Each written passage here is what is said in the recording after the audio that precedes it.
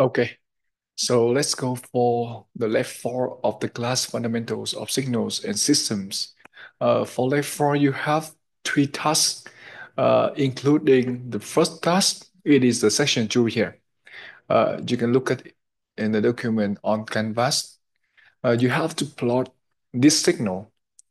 And for this signal, please take a look for the range of it's like pool signal. You can make any signal that you want, but please do the same thing that you have to get the same results with the figure over there. So just write down a MATLAB function and plot it. For me, you can take a look for my code. Here I use a square function. Square function, you can take a look for the half square on MATLAB, but I will just write out it here. And you see the range of the signal is from 0 to 1. But for square, I think it's from -1 to 1. So that's why I constrain when the values of x are smaller than 0. I will set it equal to 0. And let's see. Here we have the period, the time period. And here's t equal to 0.1 for one circle, for one period. So I want to plot at least two cycles, right? Just need to plot at least two cycles. And uh, it starts from, here I think it's from 0.0025 because you see in the middle, the first pulse, it is 0. So that's why I shifted some kind of the phase of this signal. But you can try your best to get the same results and the figure here. You don't need to follow me, but if you want, it will be okay. So let's run it. So I got this signal. Ooh. Okay. And when you take a look for a 0 here, it is the same. And for the duty ratio, you see the ratio between when the value is 1 and when the value is 0 is equal, which means here for each of the period is t.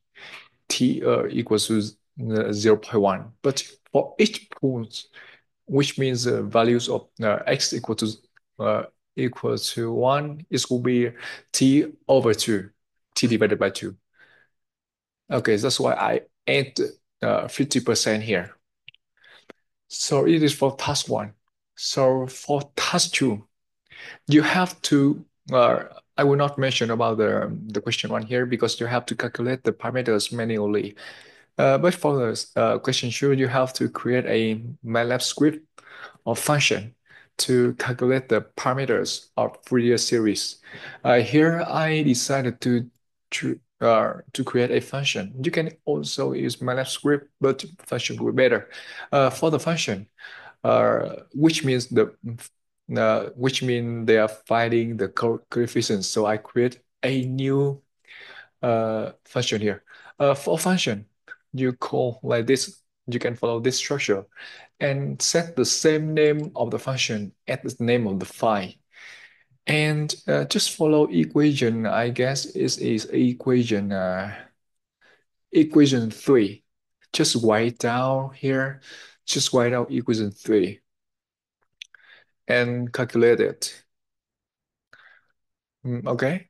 For t here, you can also use t as a vector, but here I use t as a symbolic. It's still okay. Uh, Nothing changed.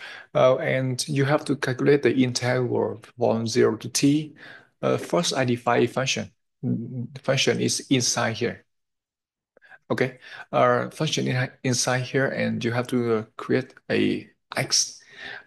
X function is which is this one. And for the exponential of something something, I create it here. Oh, yeah. And next to calculate the whole thing, the whole parameter, which is integral. You can call integral in MATLAB. And here you see I call by n, but n here it means k in this equation. You can change by k, but I just to it to make it maybe easier to see for myself. So when I run task, let's comment when I run task two. So for task two, you have to find the parameters from minus n to n.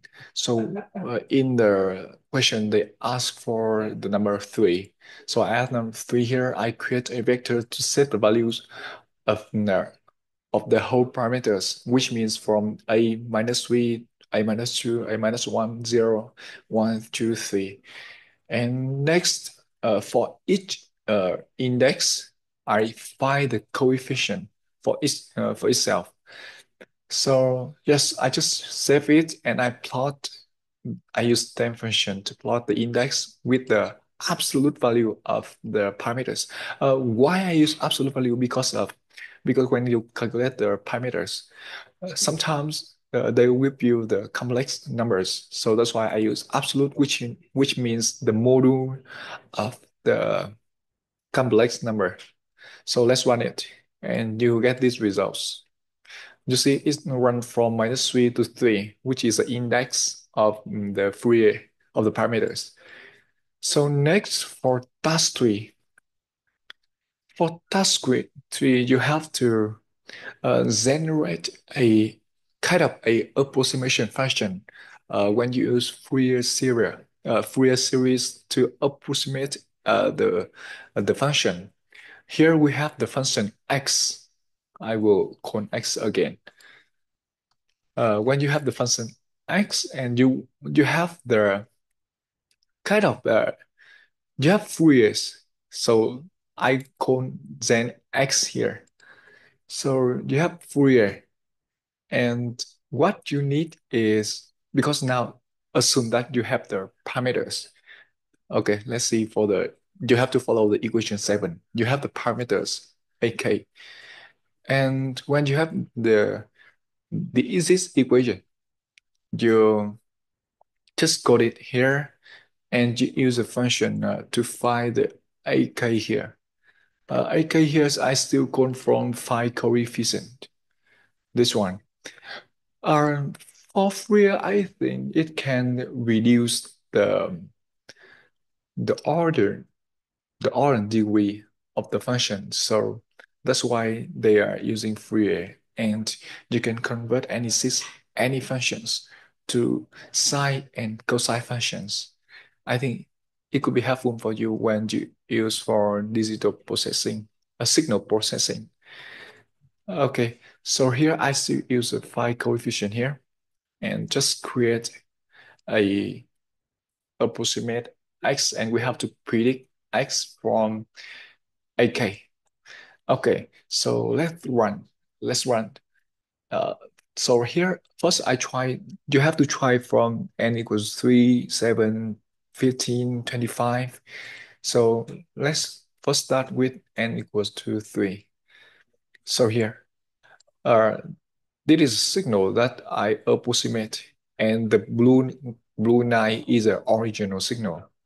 With n equals to 3, you have almost the same, but it's not really the same. So let's increase n here, for example, for 7. So you will see, oh, it looks gradually it looks better, right? I think so. I think I should add the close first,